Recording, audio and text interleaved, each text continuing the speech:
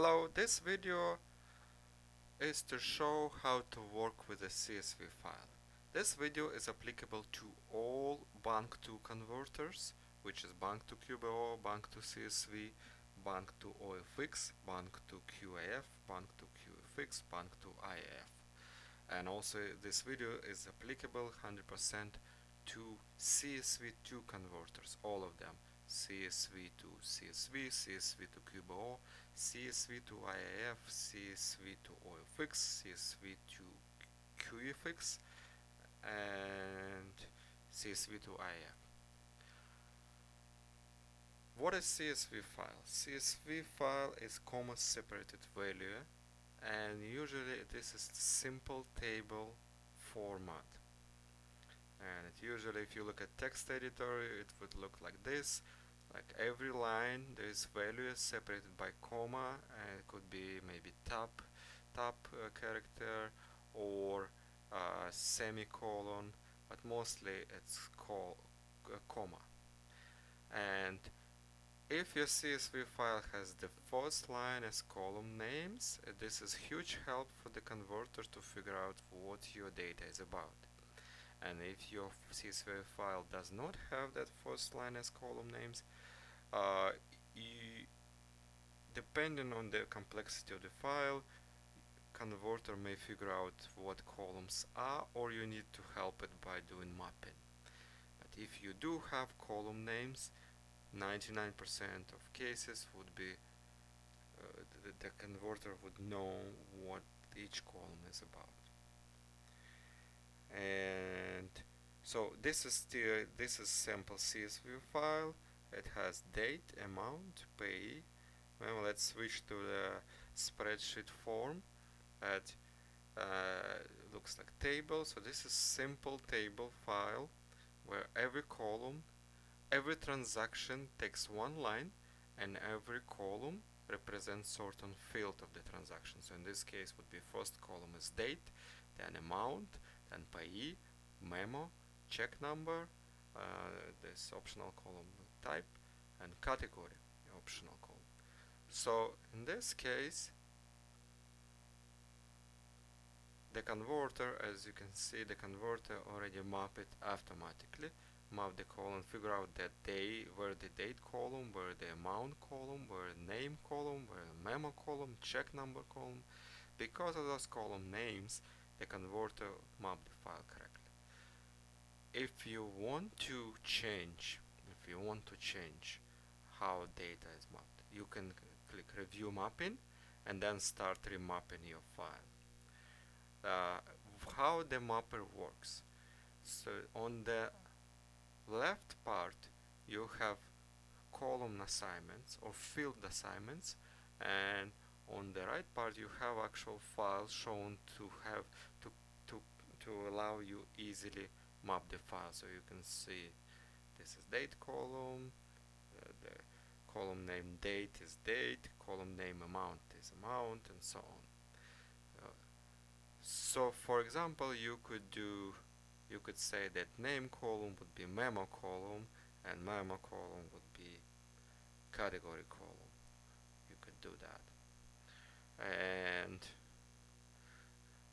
so if you have more than one text column, the converter may be confused which column to use. Let's say you have column name description and column name memo and column name reference, then or column name detail. It would be hard for the converter because all those names are okay for memo, to be qualified for memo column. So you have to decide yourself which column to use. And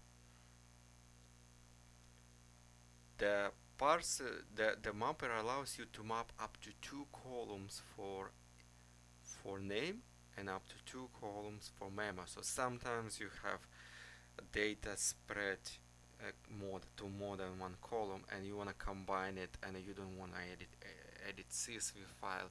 So the CSV mapper allows you to do that, combine those 2 columns. And there is another option.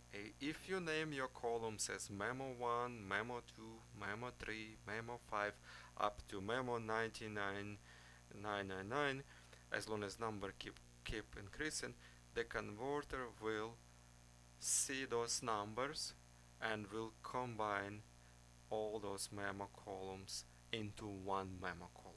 But here in a memo you just have to specify memo 1 and the rest of columns will be combined. So another thing about amounts. So CSV files may have different layouts for amounts.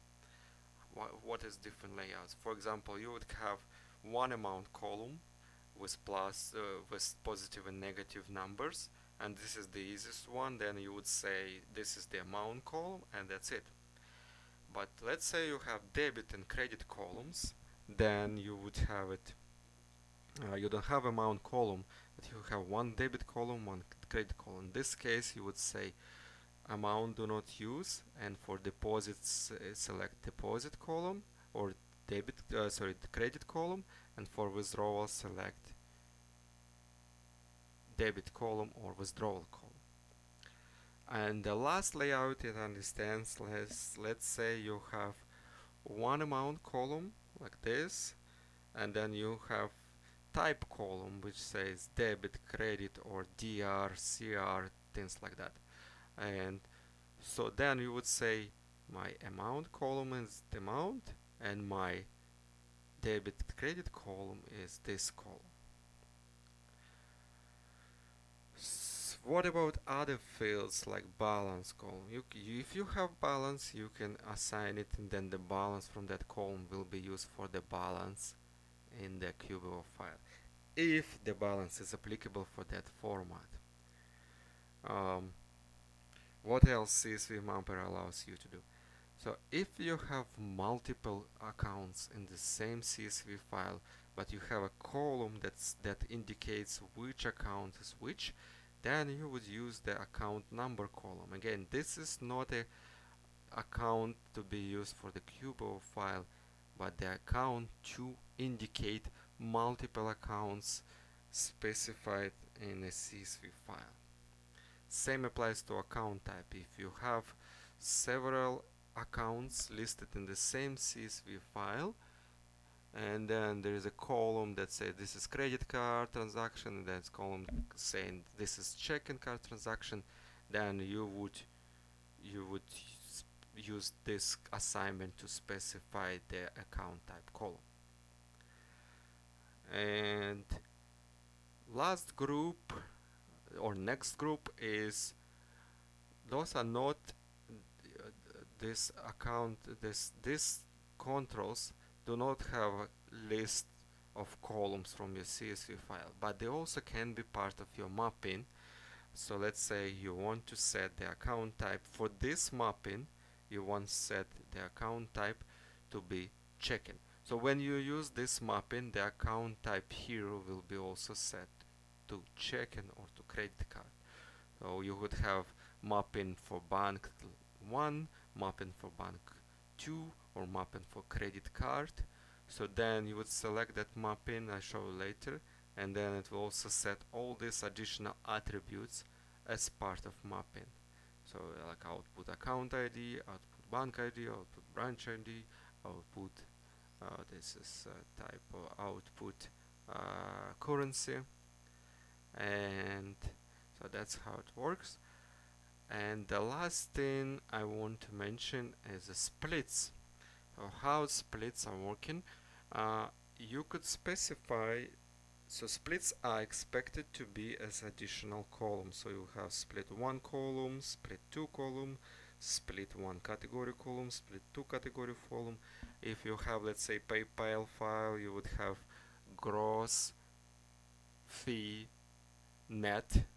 If you have something like, for example, like payment processor file, like Stripe or Square, you would have collected, fees, deposited. So then you would say here that I have 2 splits, and then you would specify which column is split 1, which column is split 2, and these are amounts columns. And then another column, if you have those. If you So if you have one column for amount and another column for category, and then so for the one split, and for the second split you would have one column for amount and another column for category, then you have to specify all these columns. You may have, let's say, as PayPal file, you don't have category, but you would have column name as expected. So in this case would be fee column or gross column or net column. So if you don't specify split category, then name of the split one column will be used as category name, and split two, name of that column in this case would be fee, would be used for the category. So the CSV mapper provides flexible options for this splits. So now when you're ready, make sure to enter mapping name to be something descriptive, and so something like bank 1, bank check-in,